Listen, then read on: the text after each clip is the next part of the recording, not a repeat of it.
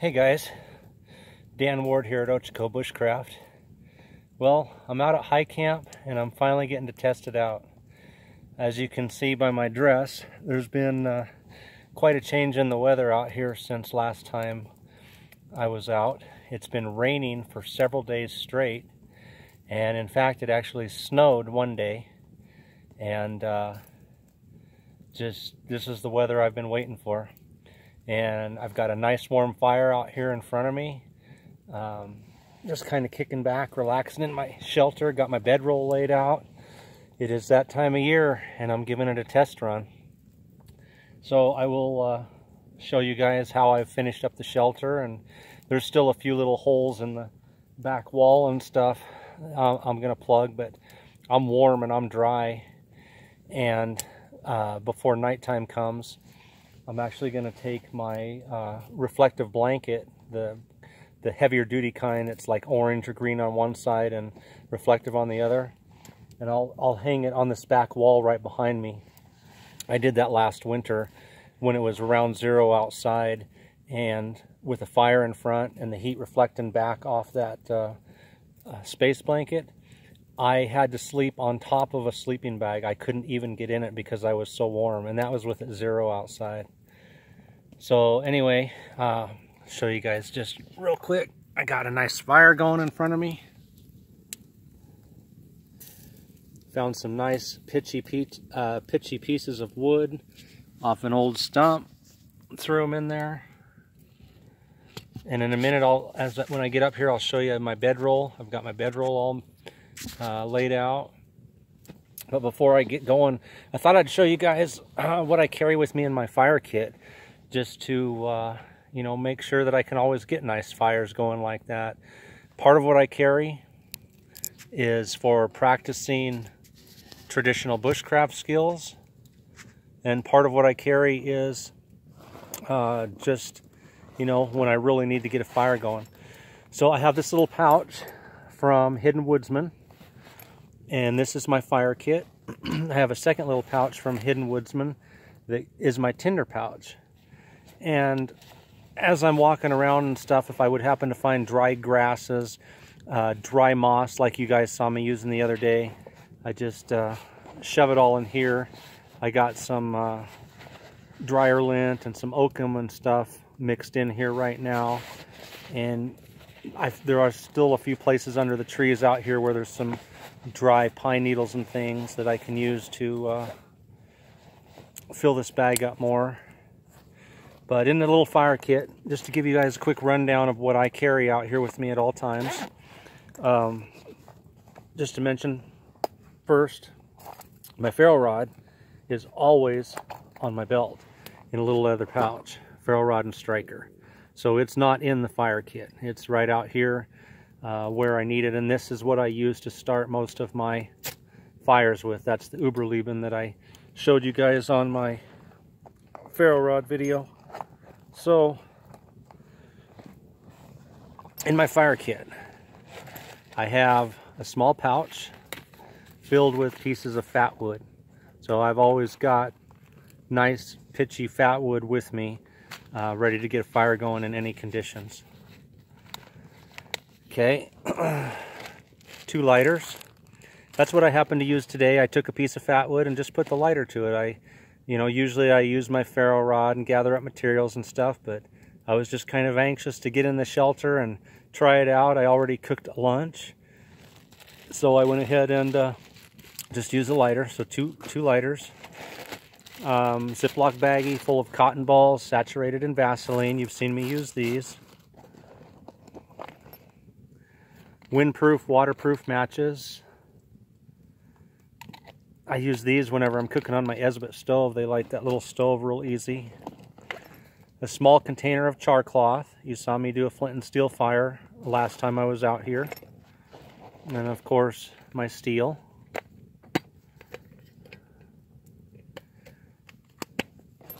And I have another empty Altoids can, which I fill up with those cotton pads that I told you guys about.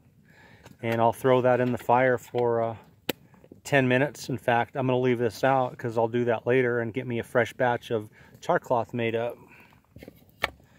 Oh, and by the way, when you're making char cloth, I know a lot of guys say you need to punch a hole in the can. I've never punched a hole in the can. I just put these pads in here, close it up, put it in the coals, cover it, and I wait 10 minutes. When you're first starting out and you're learning this new skill, it's good to watch the can smoke, and then when the smoke stops, you'll know that it's done. But I've done it enough times that I just look at my watch, and when 10 minutes has passed, I pull it out and it's perfect every time. As I said, my ferro rat is on my belt. I have an emergency candle. I showed you guys I've got a pop can out here, so if I want to use that for a candle lantern and the one in it burns up, I'll use this.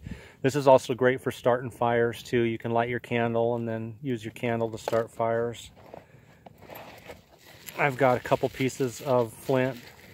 The one piece that I found actually out here, the Jasper quartz, and a piece of English flint that came with one of those fire kits that I told you guys about. And then for summertime, when I get some really good dry tinder, I have a Fresnel lens. So that's pretty much everything that I carry with me in my pack. I'm out here in snowstorms. Like I said, it's been raining for several days straight. It's raining right now.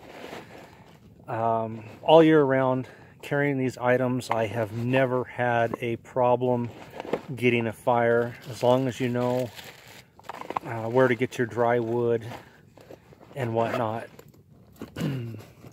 you won't have a problem. So let me give you guys a little tour of the area, show you what I got going on. As I said, I got a nice fire going, and I'll show you in a minute. There's a big stump over here, and I'll show you guys when you're out a real good place to find wood. So on Amazon.com, there's a brand of canvas tarp called Cartman. It's 10-ounce canvas, so it's a lot lighter. And I have a wool blanket rolled up inside that. I got my wool boreal shirt laying up behind me, and another wool blanket, a queen size wool blanket, folded over the top of my pack. And that laying in front of this fire with my blanket, it can be 0 out here, and I'm going to be toasty warm. Like I said, I've used this all last winter, so I know from experience. And this shelter is already working great because I am as warm as can be, and I'm staying dry. I really got the boughs piled up on here, and I'm managing to stay nice and dry inside. Down on the bottom, I used a lot of dead pine needles for insulation to keep any kind of a draft from coming in the bottom. I want to walk you guys over here and show you. Over here by my shelter is a big fallen log. I call it the butt end of stump, but it's actually the roots. So I sawed off some of this right here and right here, and the stuff is just filled with pitch. I mean, everywhere that I've cut off a piece, I cut off a piece down here too, and I've broke off a few pieces. This old butt end of a fallen tree with all these root wads is just filled with pitch. I just cut off a couple chunks, throw them in the fire, and it's been burning for hours. I'm just laying in there enjoying the heat from it. So, take you guys for a little walk, take you back through camp here, turn you around so you can see.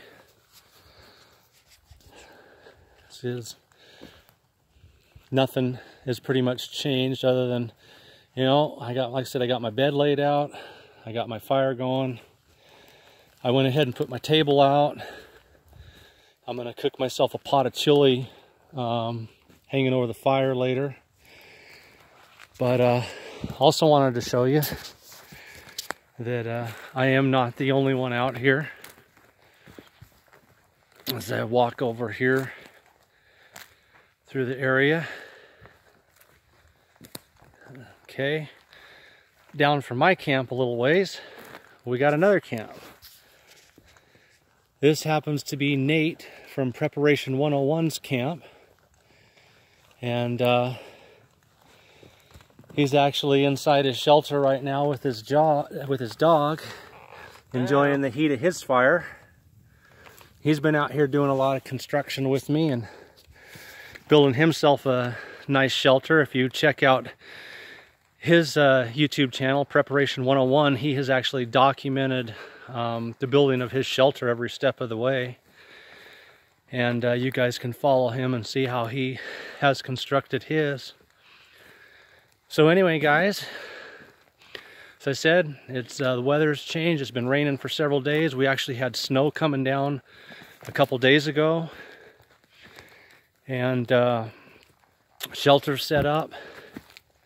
Bedroll is sitting in there. Everything's ready to go.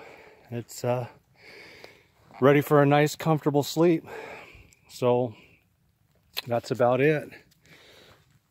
I'm actually gonna get back into that comfortable bed in front of the fire and lay back down, relax, read a book, and just enjoy it, relax. Like I said, I got a bushcraft pot out here with me. I'm gonna hang it across the flames this evening and have a big pot of chili and just enjoy it.